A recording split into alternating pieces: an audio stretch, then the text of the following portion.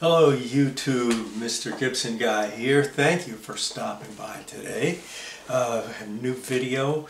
Today we are going to be looking at what we'll call it the Holy Grail of photographers. Most desired thing that we could come up with, and we'll be looking at today. And stick with me to the end, because we're going to be looking also at some technology developed by one of the camera manufacturers in the 1950s that we still see and can apply from all the way back there to on today's modern digital cameras. So we won't want to miss this. Thanks for coming by. First of all, that Holy Grail. I first started out in 35mm photography in the early 1970s when I was in college. I didn't have a camera, but several of my roommates had cameras, and they would let me use them from time to time. I got familiar with them and did some 35mm photography and graduated from my Kodak Brownie days as a kid. But I was on a pretty tight budget, so until I graduated and went out and started working, I started making some decent money. The first thing that I did was I bought myself a camera, and then started a camera bag and some lenses, and I just went crazy for that. And I followed that for many years, and I ended up with a bunch of stuff. I still have it, and I've been very pleasantly surprised to find out on YouTube that even with all the digital stuff these days, that there is now a lot of young people getting involved in photography.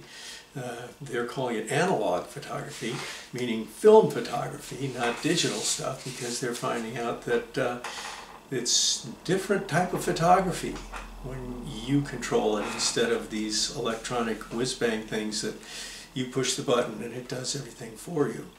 So we're kind of having a rebirth of what I call the golden age of photography, which was when I got into it. When I first started, the big thing, the big technology was to have an actual light meter inside the camera, reading light through the lens. That was a big change from external light meters, just a new thing.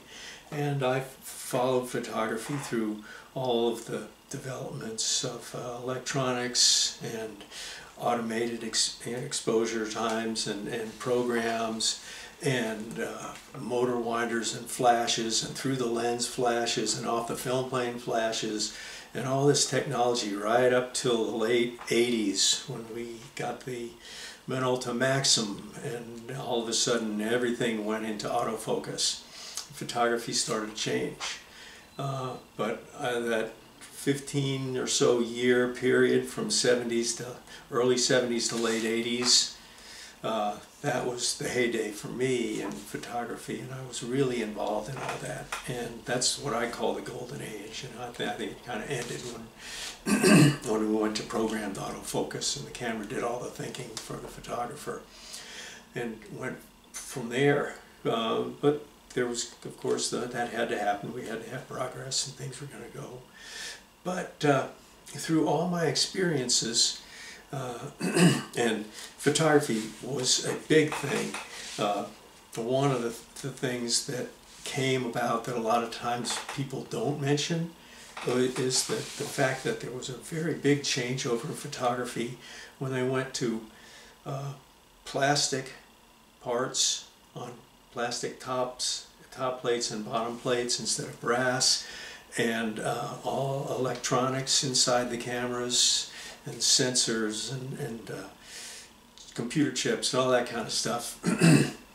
And what that brought about was two things. One was that it brought all kinds of technology to consumer photography, and all of these things that a few years earlier had been the big deal on a Nikon F or a Canon F1, the old one, the professional cameras that had motor winders and electronic flashes and through the lens meters, all of a sudden all of this started showing up in consumer stuff, which the other thing was that because of the change in designs, cameras were much easier to build than the mechanical all gears and springs and wind-up things that were in the old mechanical cameras. They were all like a fancy watch and very expensive to make.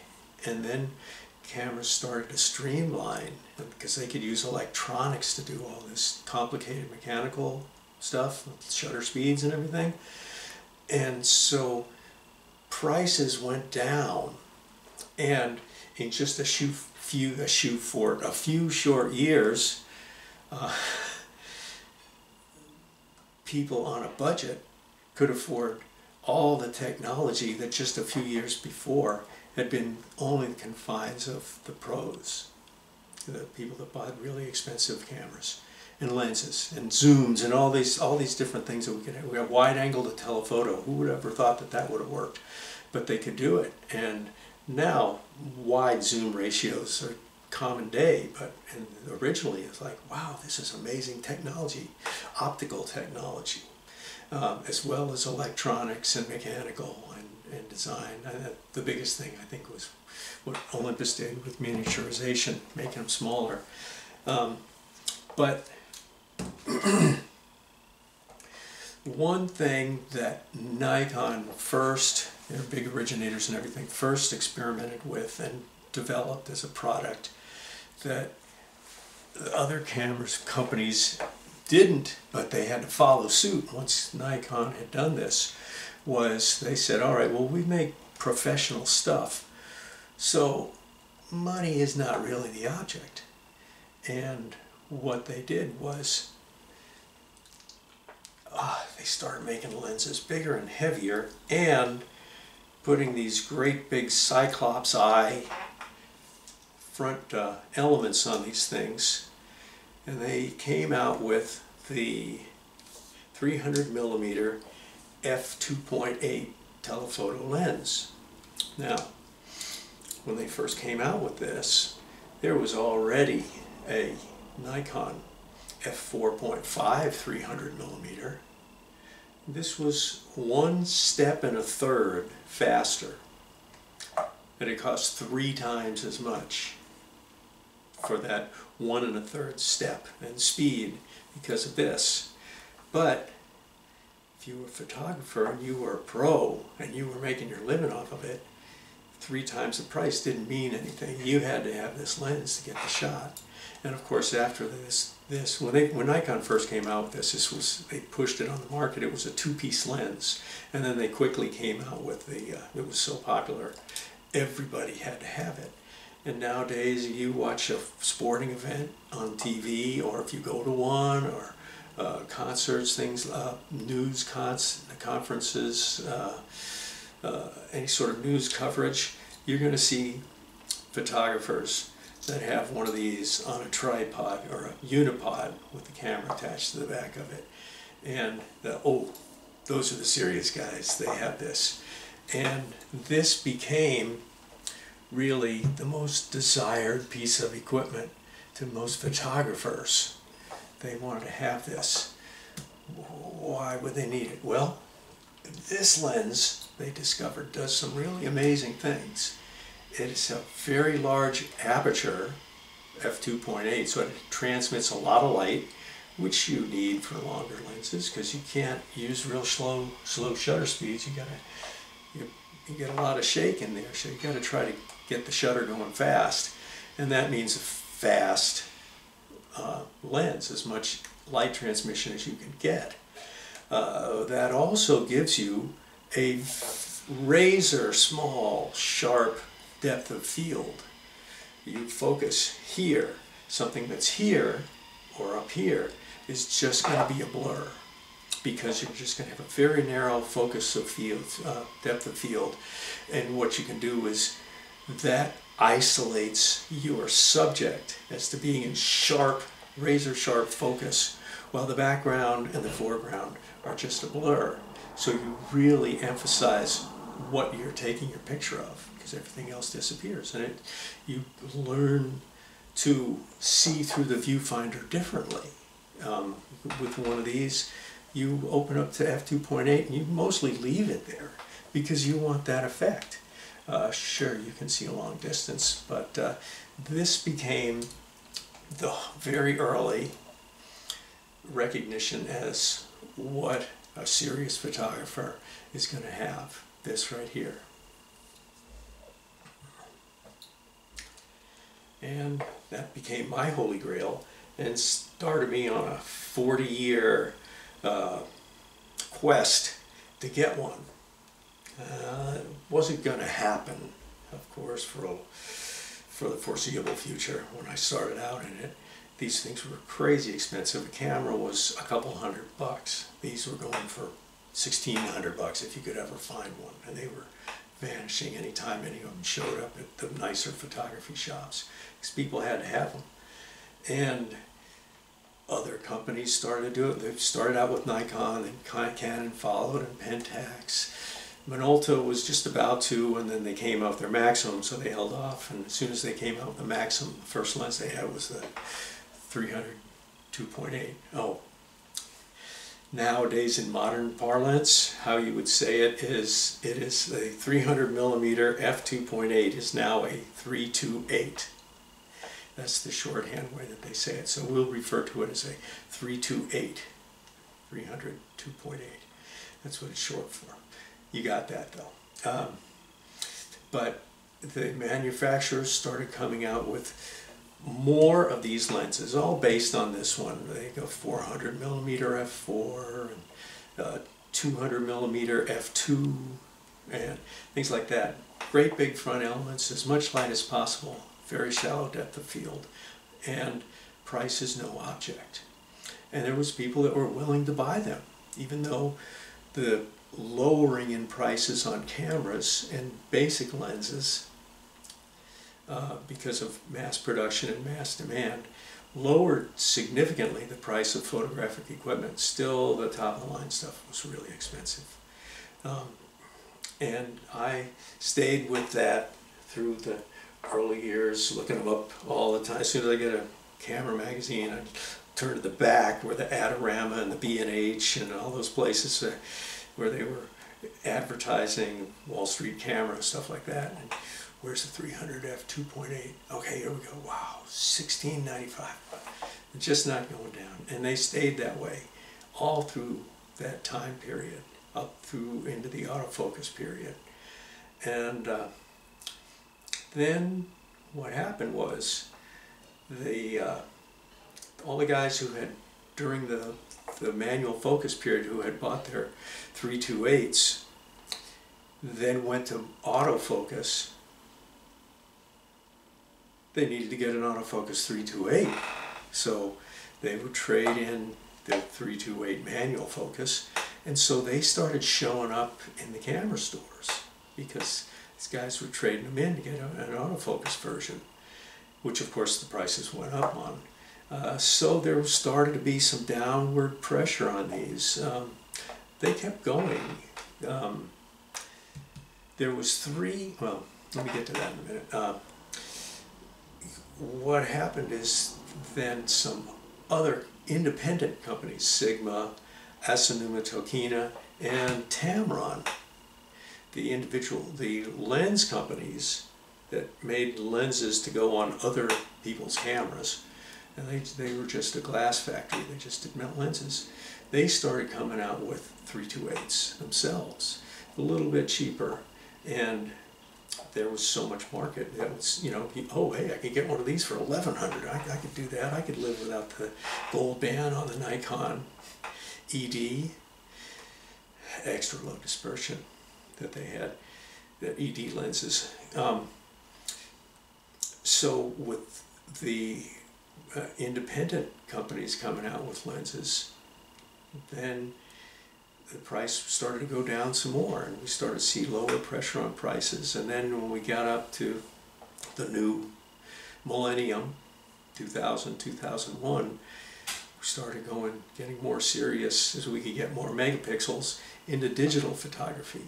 And film was starting to wane a little bit. People were looking at, hey, we can do more with digital.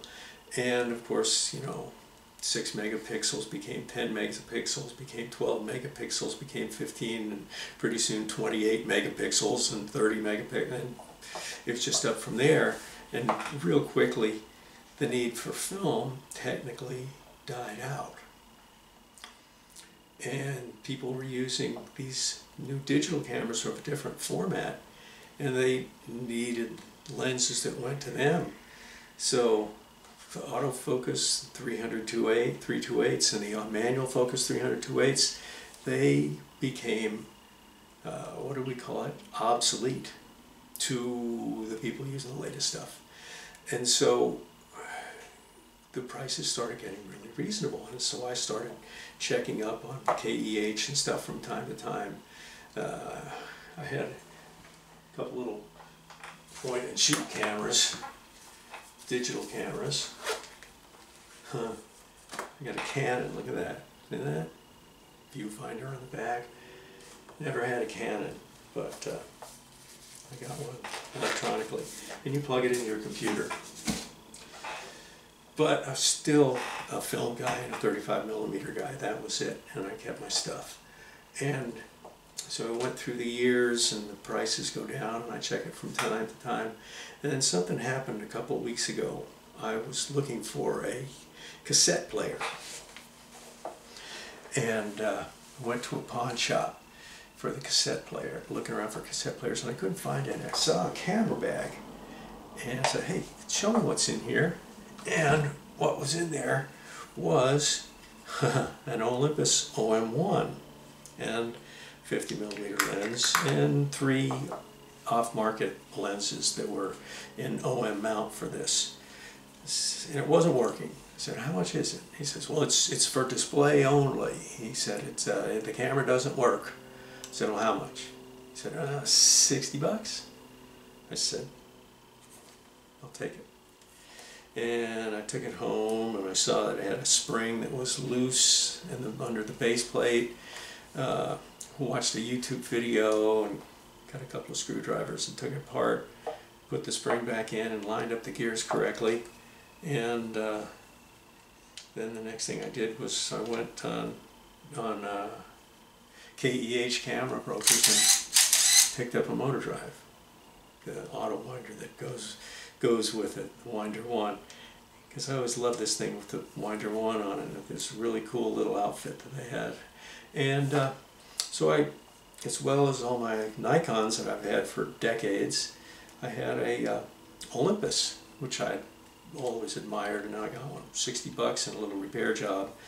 And on KEH, I found the Winder ones starting at $7 for the ugly ones, but I got one in excellent condition, and it was $17. These things were like $100 when they were new. So it's like, oh, I love it. Put it together, and everything's working fine on it. And I once again have an OM camera. I had an OM2N years ago, but I traded it for motor drive, and I missed it, so now I have an OM1. And while I was on B&H, I just had to look up 328s. And guess what I found? A Tamron 328. This is the model 60B from the Tamron SP series. This was really high quality lens that supposedly was rivaling the regular photographers' houses, the Nikons and the Canons. And I've really longed to have this one, especially because of being a Tamron. Tamrons were the highest level aftermarket lens house, and they were known, that's the big part here, for their Tamron Adaptol 2 lens mounts. What that means is this is not mounted to any brand of camera. You get an adapter with it to put it on whatever camera you want to use it for. This one here is for the OM. This other one here I got has the saddle on the top. See that? That of course is for a Nikon. So the OM mount, let me show you how easily this works. This is really cool. Alright, first of all you set your lens to the largest aperture. See that? f2.8, that's what this lens is all about. That's where it's going to be. And you look around till you find a green dot. See the green dot there? And there's a green dot right here. And what you do is you line them up, green dot and green dot. Here's a sort of turquoise. Press and twist till it clicks. There, it's locked into place. Now, your Tamron 328 is an OM mount, so it will go on your OM camera. Or, that's one of the things when you get to the 328. With normal lens, you take your camera and you attach the lens to it. With this baby, you take your lens and you attach the camera to it. Line up the red dot to red dot, twist, and there. Notice I'm not holding the camera, I'm holding the lens. That's where it's balanced, is right in the middle there. So yes, usually you put a lens on a camera. In this case you put a camera on a lens.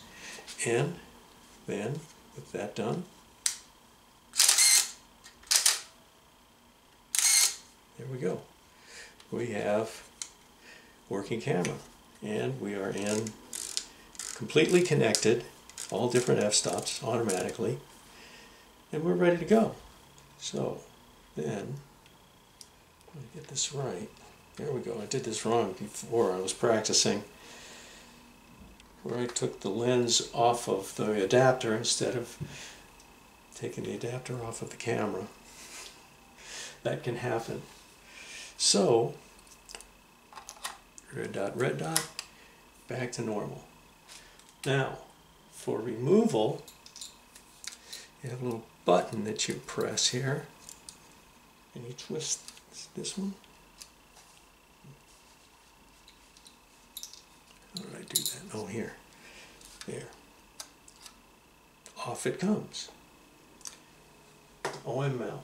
Now, I'll take the Nikon F mount and I'm going to look for, I got to do it with glasses. I'm going to look for the blue dot like I did before. There's that blue dot. Oh, come on, blue dot, show yourself. It's here somewhere.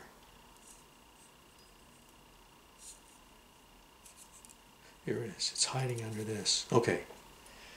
Now, here we go. See the blue dot under my finger there? That's got to line up. Put the lens on f2.8. Line up blue dot with blue dot. Can you see that there? Do you see what I see? There, press, twist it, and we're all set. Now, we're in the little f2.8 is there and the big f2.8 is there. Now, once we get it on, for Nikon, we've switched this to f5.6. I'll show you why. Here I have a Nikon FT, Nikkor Mat.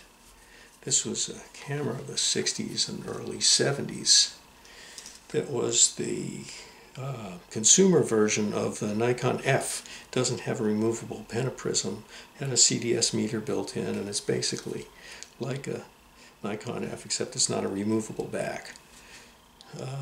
Now, set on 5.6 with the saddle there, we line this up with this pin. which we have set lined up with that screw right there. So that this goes on, and we twist, and now we are all indexed from the f-stop for the lens onto the camera. And we're ready. Hear that? Listen to that. That's what shutters sounded like in the 60s. Hear that? That's cool, isn't it? Thunk. So that puts us on the Nicormat FN, which is one of the originals. One of those very first mounts. They came out with this in the late 1950s. And yet here it is. We can put this Tamron on there. Or, let's see, line this back up with the screw. See how the pin is with that. Put it here. Twist. So, we can use it with classic Nikons. Or, how about FM2? This is a cinch. Now we line it up on the white dot. Red dot for Olympus.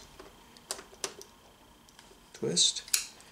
And we're all indexed right there, because this is auto indexing. It works from this point instead of from that little saddle thing there, grabbing it. And press the button, twist. Lens is disconnected.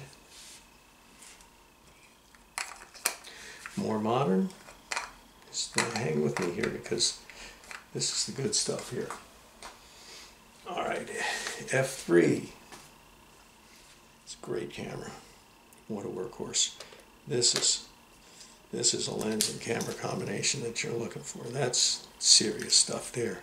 And all connected and working out fine. And you read it out in the viewfinder too.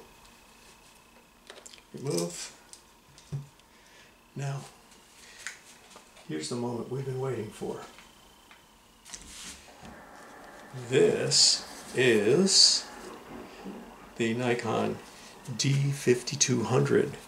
This is a digital camera. I mean, this is, I guess this is a little bit, not the latest model right now. They're, I don't know, D5500 or something like that, but this is a modern day digital Nikon. And it's got this, basically the same F mount. Line up with the dot. Like that. And it's all completely connected. And it's working with this. So what we have is we have a lens, manual focus lens for film cameras that we can use all the way up through modern day digital cameras. Now, of course, the format is different on digital cameras. So this is a 6-power telephoto on a 35mm, and it's about a, looks like about a 10-power. This is like 500mm when you put it on a digital Nikon, because I guess it's I don't know what the mathematics is, but that's what happens with it. So now I bought this one lens. Oh, $376 plus tax, and $12 for the OM mount, $14 for the Nikon, and I can use it on all those cameras. If I get a Canon someday, I can get a Canon mount, put it on there, or a Pentax, or a Minolta. So you can use this for any lens that you have, as long as there's a Tamron Adaptol 2 lens adapter for it. Then you're all set. Now, the last thing I'm going to show you, I did this yesterday.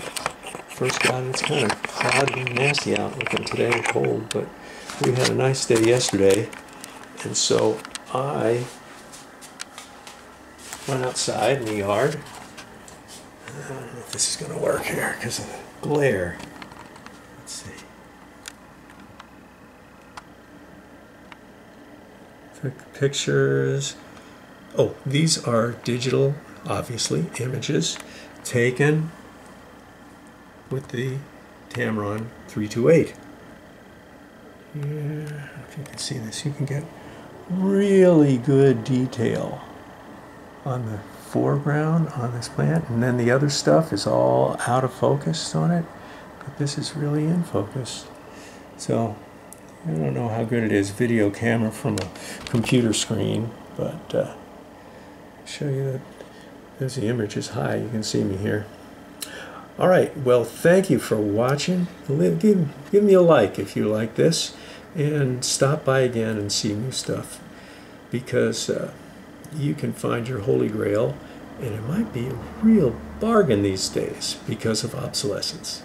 I'll see you next time. This is Mr. Gibson Guy out.